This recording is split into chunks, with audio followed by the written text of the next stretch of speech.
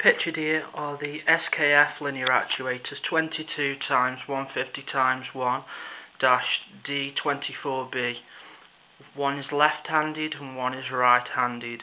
I modified one of these to switch the handedness, so I had one for both sides. In the background, you can see two IDC Industrial Device Corporation linear actuators. Those are quite expensive. I've managed to purchase those surplus as new, so I did quite well on those. The SKF linear actuators pictured in the front, to purchase these brand new from SKF, you're looking at £475 a piece. I've managed to also purchase those surplus. As you can see, there is one linear actuator missing, which is the linear actuator for the upper torso, which I've opted for an Electra 4-inch operation linear actuator.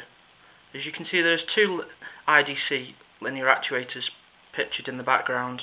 One of these is a spare, and those are used to operate the lower torso, to lower and rise the lower torso. The two SKF linear actuators are used for the tiptoe motion, to take him up onto tiptoes or bring him back down. Thank you.